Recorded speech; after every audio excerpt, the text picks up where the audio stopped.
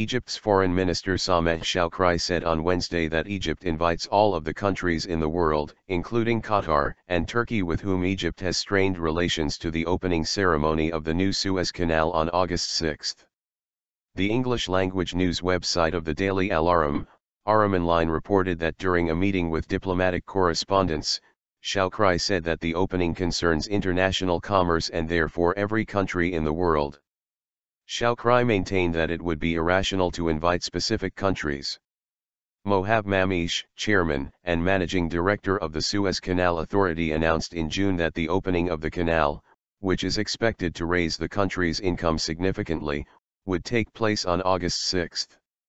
For nearly a year the army has been working on the $8 billion canal, which flanks the existing, historic 145-year-old waterway and part of a larger undertaking to expand trade through the fastest shipping route between Europe and Asia.